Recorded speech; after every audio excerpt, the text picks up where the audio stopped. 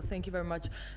Dr. Lucy, he mentioned something which people don't, it's as if before our leaders did not really see the impact of such acts. And even now, what all the African free trade is talking about and the advantages, still now some other presidents are not still seeing the importance, given that they are taking it very slow, like even rectifying the decision is a problem. And then removing the visas only for Africans even is still a problem. So as he just said, to go to Cairo for a seminar, you need probably a month or so to file in, and then there are documents, and it might probably be refused. You're just going there for a business, not to go stay there. So this is really hindering activities in the continent. I think it's high time that other presidents see the way these other countries are moving and then can copy that. So let's talk about the private sector, which you're so much into it, and you gave one of the reasons why you're focusing on it, because that is true. Like in some countries, the private sector, people don't even look at it because there are not really laws on it following whatsoever. It isn't as if finances are not in that side. Everybody's struggling for the government to employ them. And I don't know if the government can employ the whole country. It's never possible. So far, since you out there started working on this private sector, probably trying to call on people to invest more in this private sector and change some of the rules and regulations that are there, so far has the reaction been and has the impact been on the different countries you're working on or the regions? Thank you very much, Emanuela. And just to piggyback on what my brother John said, for me, like coming from West Africa, going to East Africa, if I happen to have two countries, I'll be processing 2 or 3 visas. That's But for crazy. us in West African region, that is okay. If I'm going to Senegal, I'm going to Ghana, I don't need a visa. Within the West African sub-region, we've gone that. But if you're moving from one region to another, that is the problem. In terms Complicated. of the private sector, in our engagements, one of the things that also come out is that many of the private sector players, they're having challenges in terms of skills that are available within the African continent, skills that are usable at the workplace. Many of our educational institutions have been structured in such a way that the skills that are being produced and the Yeah, with graduates theory. that are coming out, many of them are not ready for the workplace. So therefore, in view of that, the African Education Trust Fund is also one of the things that has come out of the engagement with the private sector within the APSS space. The African Education Trust Fund seeks to engage our educational institutions on the continent, look at the curriculum, look at the certifications to make sure, and as well as the vocational trade centers, so that skills and trade groups can have the applicable requirements that feed into the private sector and even into the public, such that production, the essence is conversion. Africa is so blessed with natural resources. However, we need to convert these natural resources into value-added products that can be used internally and also can be exported to generate income, just in line with the aspirations of the African Continental Free Trade Area. So APSS is moving 2 things: the issue of the private sector Bill of Rights to give the private sector opportunity to thrive and to engage and to work in line with that so that jobs can be created and the private sector pays taxes, and governments require these taxes as revenue to provide the services to the people.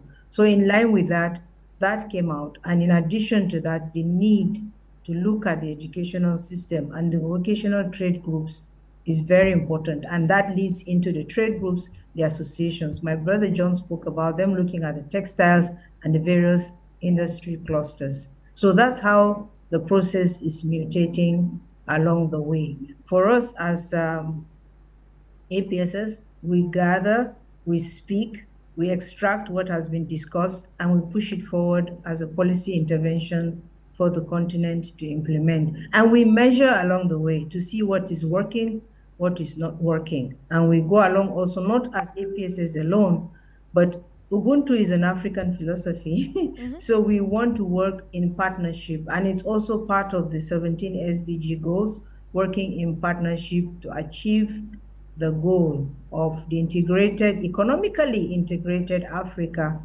taking care of all the trade and non-trade barriers. If we go into the issue of tariffs, some of the issues are very complicated and highly incentivizing. So those kind of things, and even the issue of movement, logistics of goods and services across the continent. Many of our shipping and postal services are still tied to our colonial roots, such that if you need to send something to Johannesburg from Lagos, that thing will either go to London or New York and come back. It's just a few of these shipping agencies that are now working. By the time you do this round trip, you find out that the cost of the final product on delivery is so expensive So that it doesn't make expensive. sense. And then also time to market is a challenge. Even when we're trying to travel between the various countries in Africa, if I want to go to Conakry, somebody who is going to Australia would have reached before me going to Conakry. And then also, if I need to go to Johannesburg, unless I take South African Airlines, I will have to go round trip that somebody that is going to London would have reached before myself, or going to Namibia.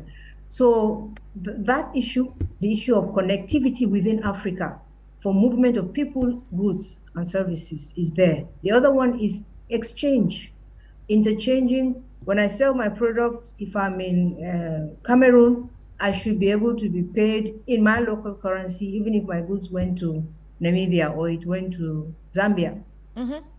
That aspect is telling a lot, especially on the SMEs, the micro and small enterprises. Now we have trade platforms. We have trade platforms. We have opportunities for virtual trading and shipping. If we can overcome those things and the logistics and the clearance of goods, it will have a lot of impact on our creative industry, including the clothing, the textiles, the local arts and crafts, and our natural products. Some of our natural products have expiry dates. You can't ship something and for 6 months it's still on transit. It will arrive expired. Yeah. So those kind of things, we hope that the technocrats and the politicians will see that, and that when these SMEs and companies and corporations thrive, there will be taxes. And those taxes are revenues to the government to provide services to people. True. And if the environment is thriving, you don't take flight to go look for foreign investors. If the environment is conducive, Yeah. foreign direct investment will come. You don't need to Definitely. take a whole trip of 50 people going to do promotions around. abroad. If it's Yeah. good, they will come to the African continent. And there are many corporates that are within Africa that have a lot of funds, but they need the safety. So one of the things that APSS is looking at is also de-risking Africa, because some of the governments come up with regulations and policies. Investors invest long term, and you invest based on projections and all those calculations, and some of them are funds borrowed on a long-term basis.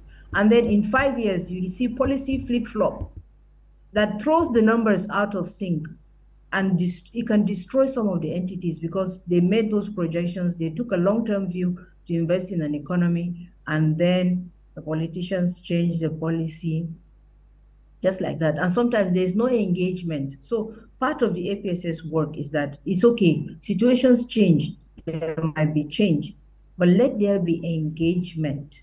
Because, for instance, it's out of engagement that the private sector cried about the skills and the competencies around to feed the workplace. And that's why we have the AETF, African Education Trust Fund, to look at the institutions that are churning out the graduates and even the technical vocational schools, so that these skills are occupied. Not everybody is going to have the white collar job. There are blue collar jobs, but there should be standards, there should be career paths, and there should be KYC, so that people will feel safe to allow people to get into their homes and their offices. So that's just about it. But it's a good thing that we're speaking. We had a chance to speak at Gavi, the Global Compact event, and my